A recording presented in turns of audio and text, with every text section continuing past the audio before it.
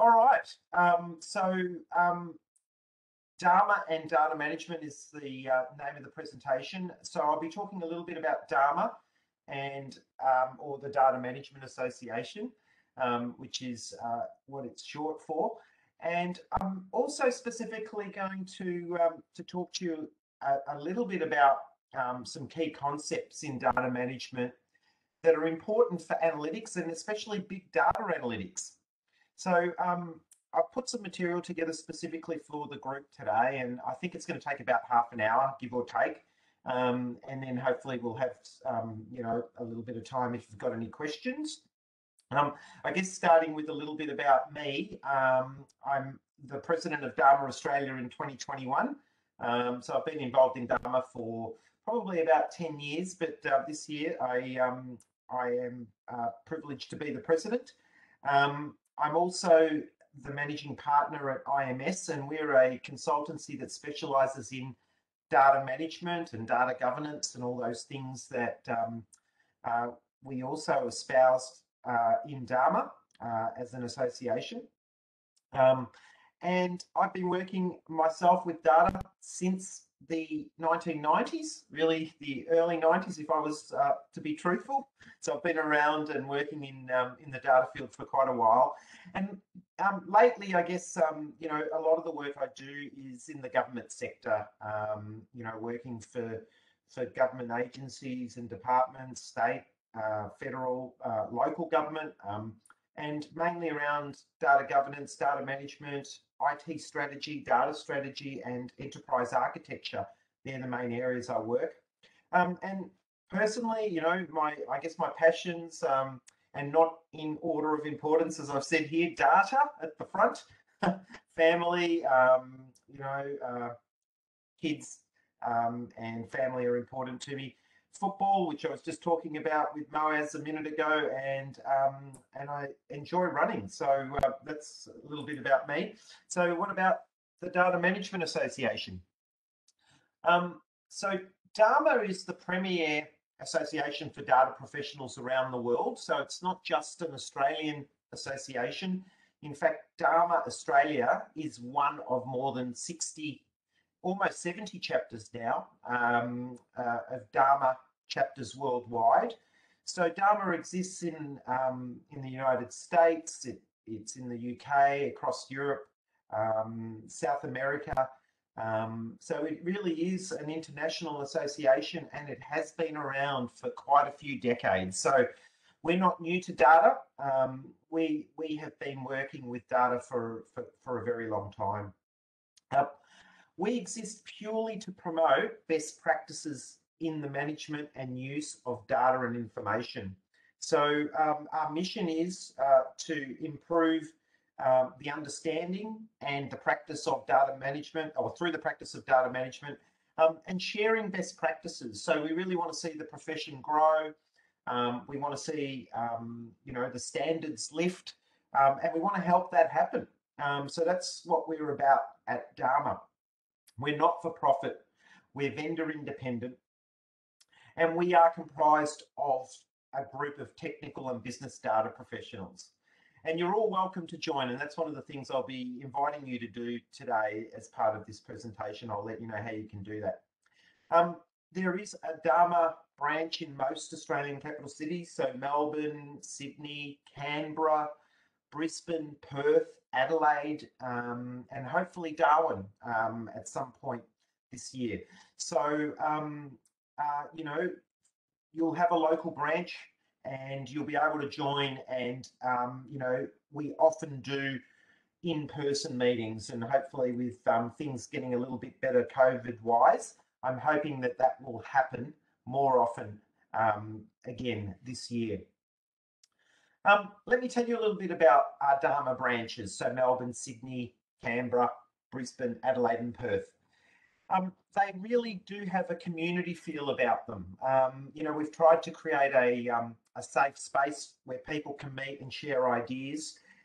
They usually are, you know, in a CBD location or a central location that everyone can get to, and they're usually after work.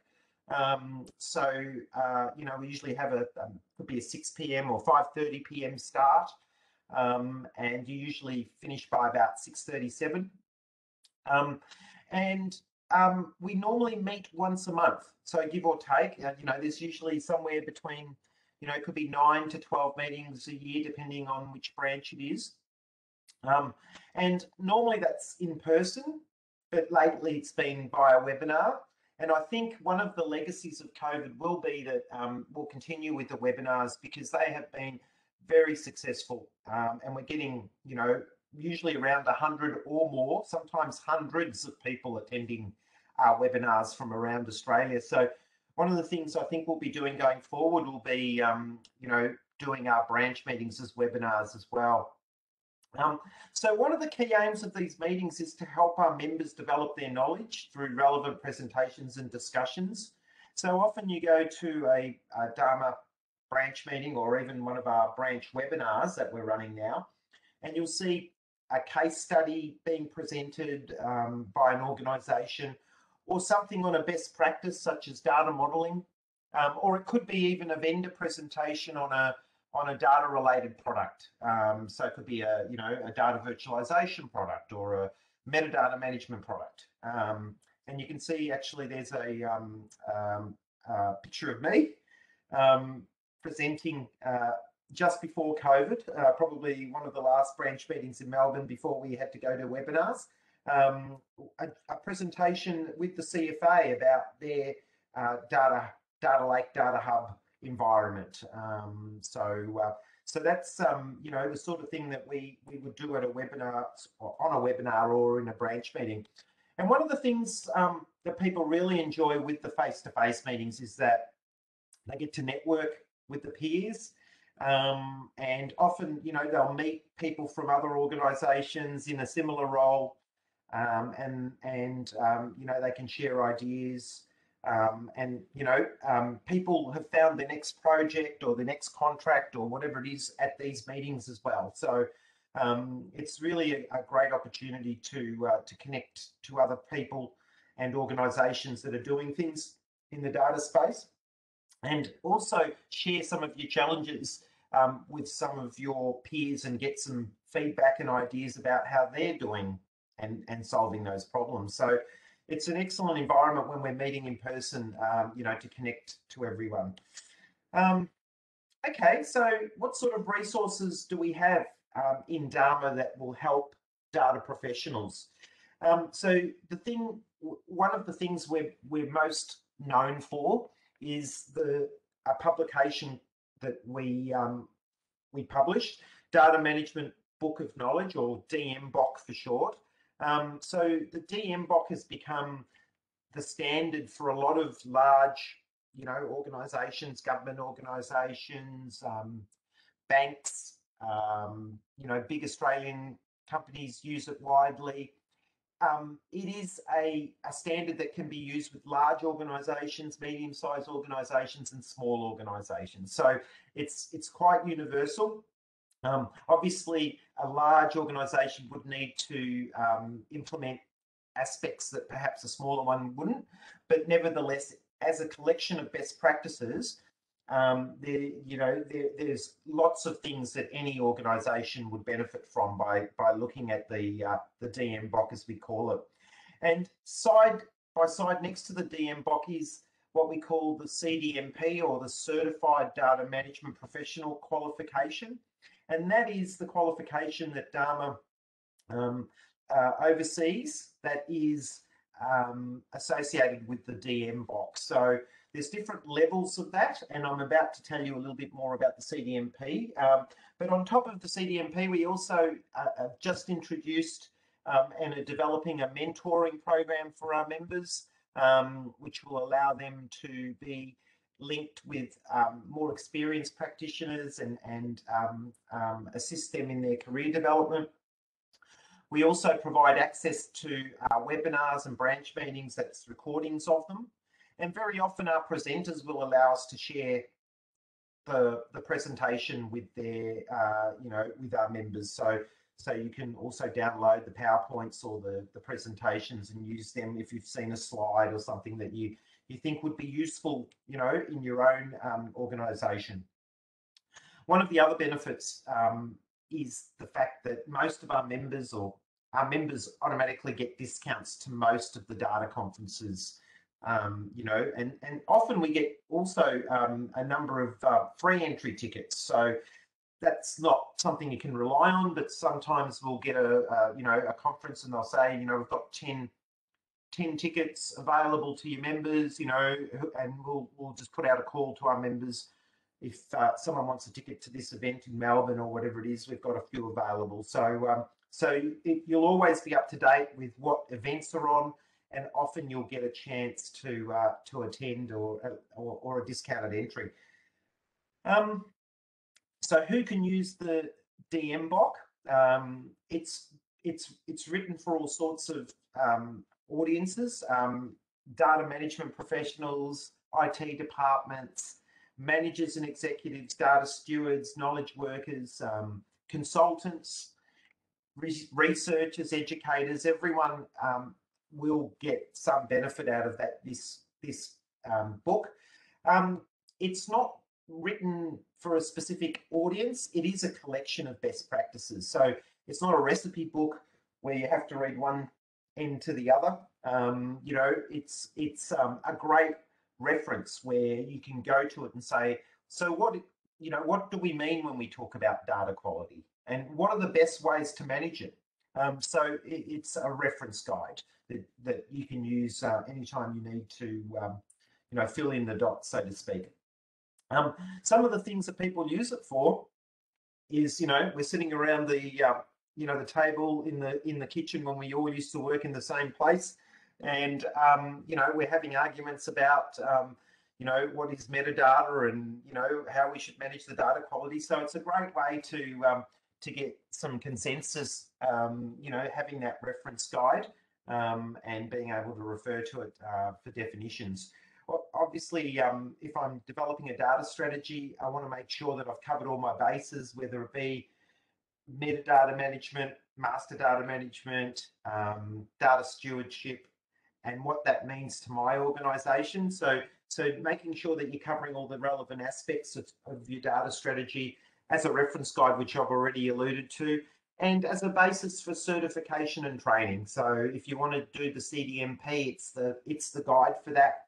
But it's also the guide for a lot of academic researching and research topics. So it's an excellent reference. And in fact, let me just grab my copy, which I keep on my desk. Hopefully you can see that.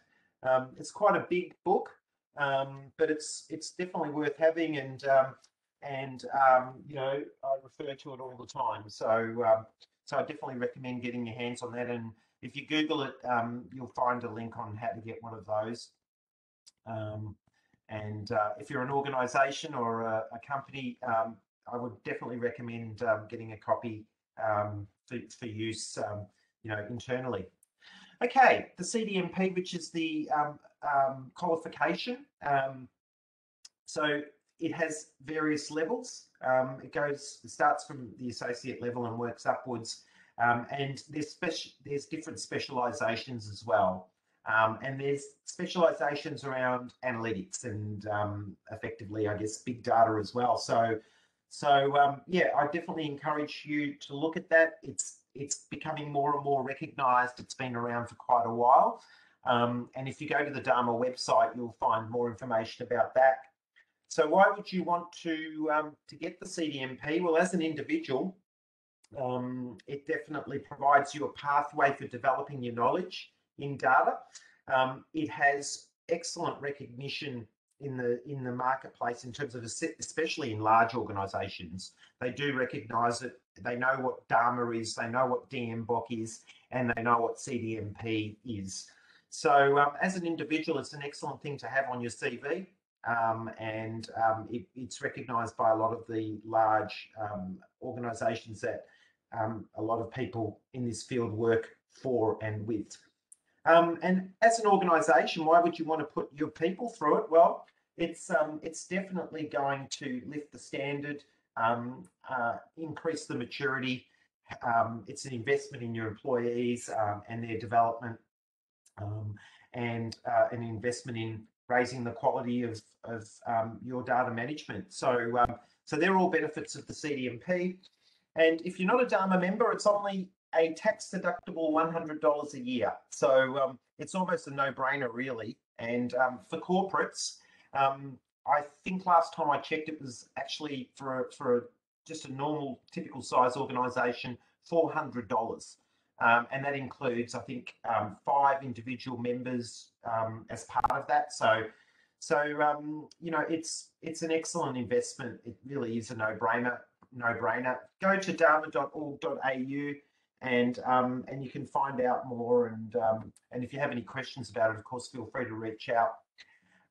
So I said I would sell a bit of DAMA and why the benefits are there. And now I'm going to talk to you a little bit about data management and you know, how I think it can help you in analytics and in specifically on the big data side of things.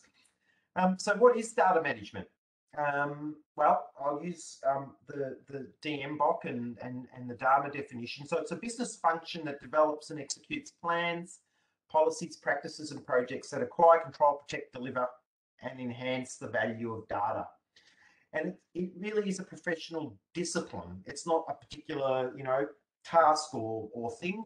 You know, it is an overall professional discipline, and it brings together a number of different capabilities. And this is the famous DAMA wheel, the DMBoK wheel that a lot of people refer to and use. And this essentially defines these capability areas that are important to any organization that's managing a complex data environment.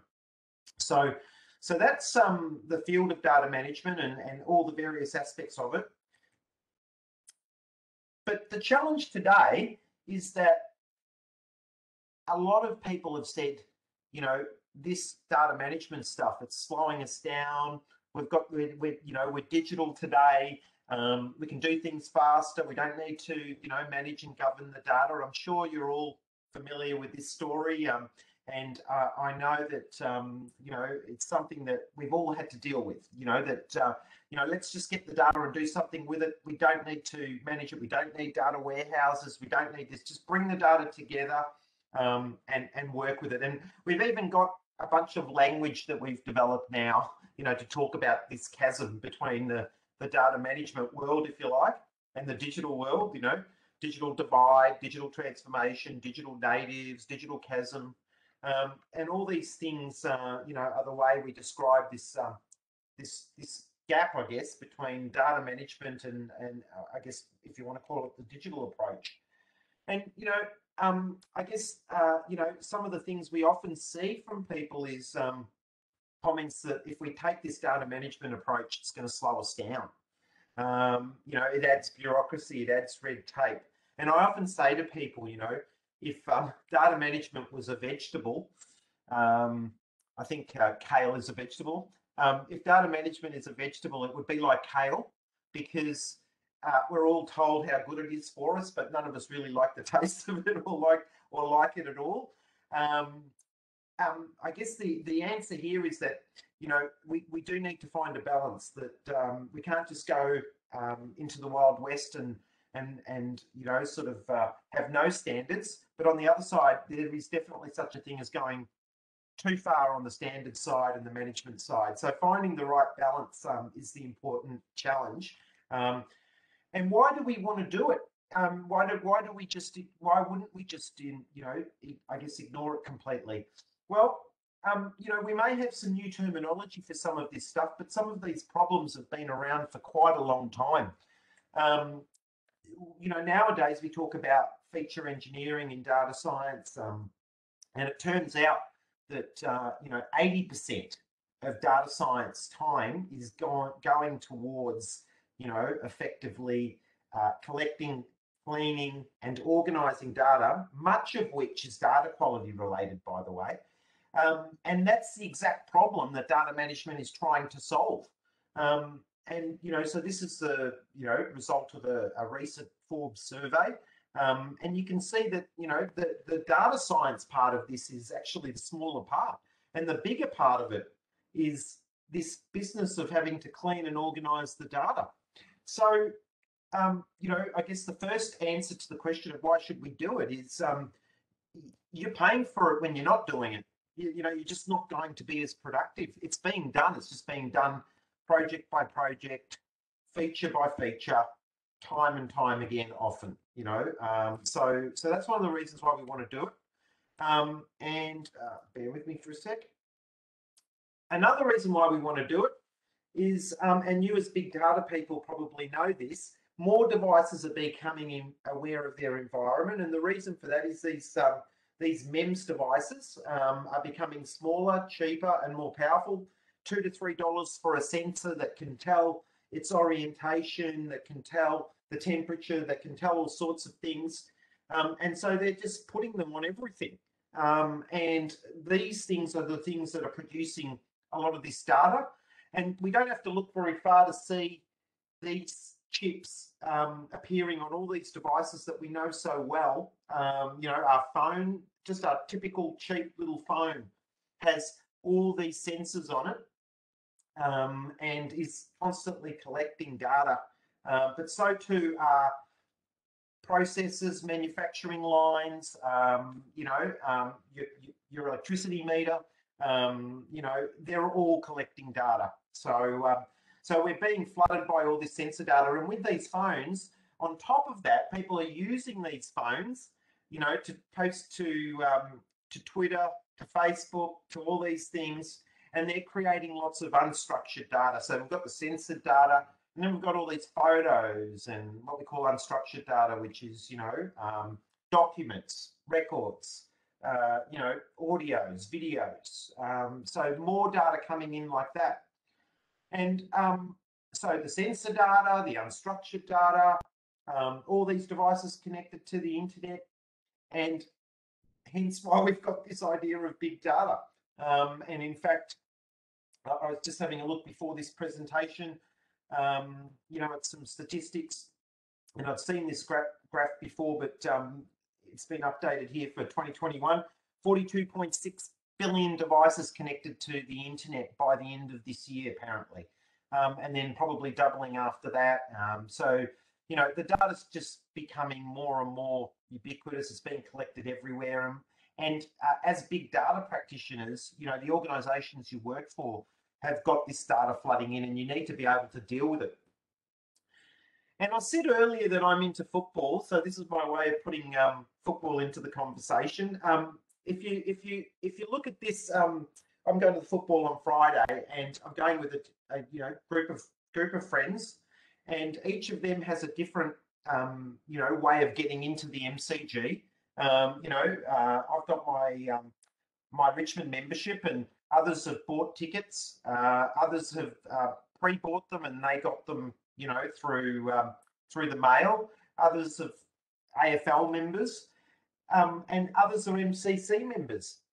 And so each of these channels has got a different, you know, data collection, data validation process.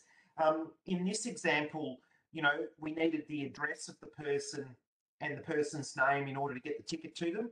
In this example, when they buy a ticket, say at the gate, at the ticket booth at the MCG, we don't even know their name. You know, we just have given them a ticket.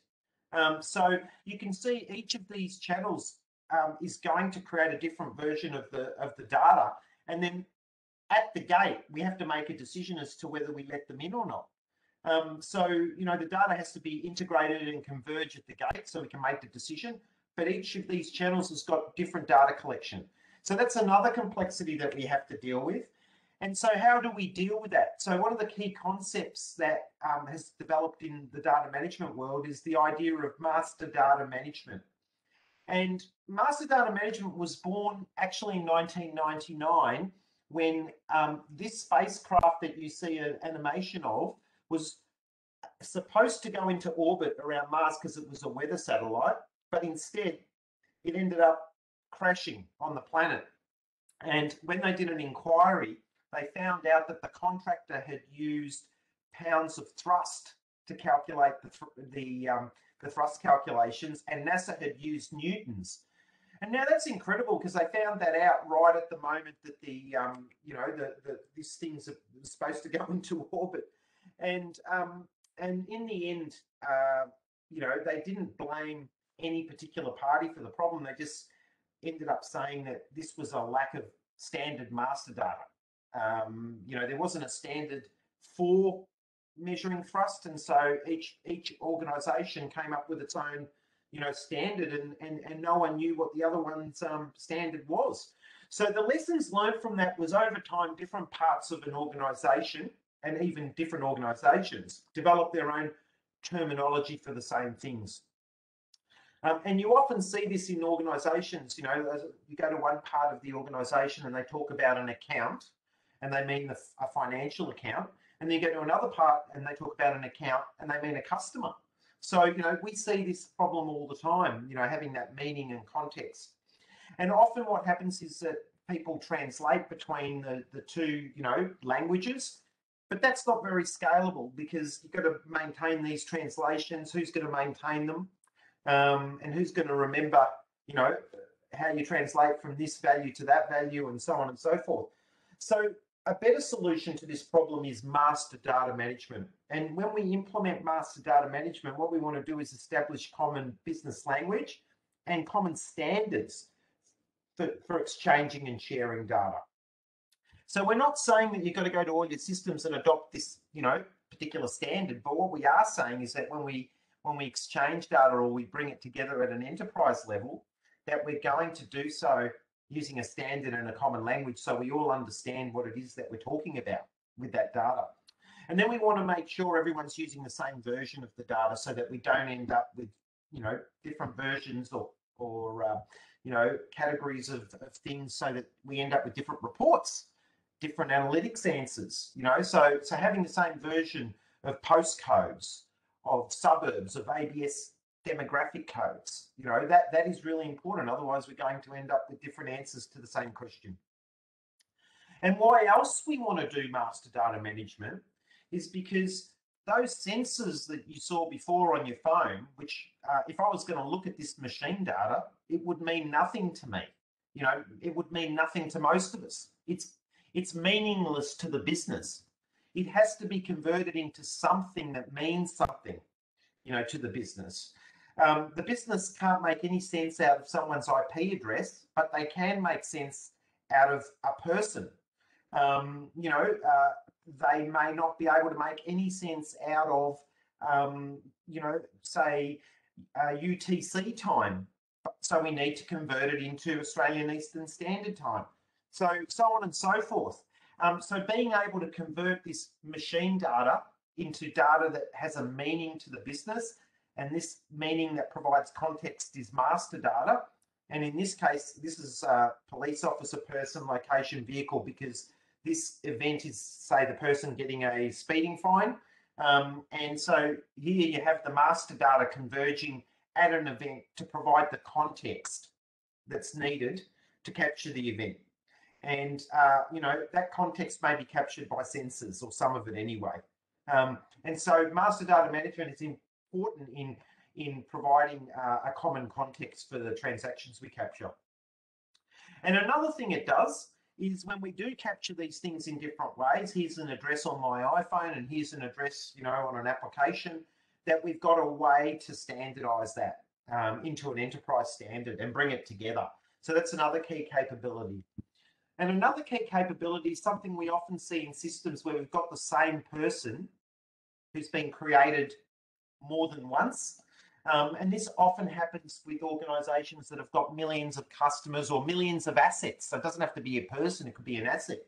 And so being able to deduplicate, as we call it, identify duplicates and then deduplicate and resolve those sorts of issues, that's another important capability that comes from master data management. And another thing we often see people struggle with is they say, well, where did this analytics or this report come from? What was the source, and can I trust it? And with all of those things that I talked to you about earlier, bringing that picture together is so hard. This is just an example of people exchanging data and how quickly that data explodes and how we're supposed to then answer the question for someone who's over here, you know, where did this data come from? You know, it's almost impossible. So in order to do that, another thing we need to do is metadata management and data quality. So why is there a Big Mac on the screen? Well, I like to think about data quality a bit like a Big Mac, right? So is a Big Mac good for you or bad for you? Well, we can probably talk about that for a while, but what we can say is if we buy a Big Mac, whether I buy it in Melbourne or whether I buy it in Sydney or whether I buy it in Paris, I know exactly what it is I'm buying, what I'm going to get. And that's really what we need to do when we think about data quality. We need to shift from thinking about it as being bad or good to more being about what we expect the data to be. Because the judgment of whether the data is bad or good is really about the way that the data is used. If you think about a 1 week old exchange rate, if I was asked, you know, should we open an office in San Francisco, you know, can you put a business case together? I could probably use a 1 week old exchange rate and say it's going to cost us this much based on that exchange rate in Australian dollars. So, you know, you can make a decision whether it's viable or not. But if I got called, say, the next minute and asked, should I exchange this $1 million to Australian dollars now, I'd probably want a spot rate for that, because, you know, I need to decide right now whether to do it. So in one instance, 1 week old exchange rate's fine, in another instance, it's not. So speaking about data quality is good or bad is not really a very sophisticated way of thinking about it. So instead, we've got to move to this idea of making sure we understand what the data should look like, how old it is, what its data dictionary is, its format, how big it should be roughly in size, and then comparing the data that we acquire against what we expect and telling the user whether it is matching, you know, with what we expected. And then it's up to them to decide whether it's good enough for the particular purpose that they have in mind. And the other thing about data quality is there's two sides to it. There's the objective side, which is things like completeness and timeliness and you know, whether it's the right format and dictionary and all that. But there's also subjective data quality, and that's when someone says the data's crap. You know, I don't believe it. Because often we've seen IT departments or data people trying to correct data that's supposedly crap, and only to find out that there's nothing wrong with the data, but people are just saying that they don't like what the data says. So being able to measure subjective and objective data quality is important, and this is why we need metadata management, you know, so we can answer the data lineage problem and so that we can measure data quality. There's some of the things that metadata management enables.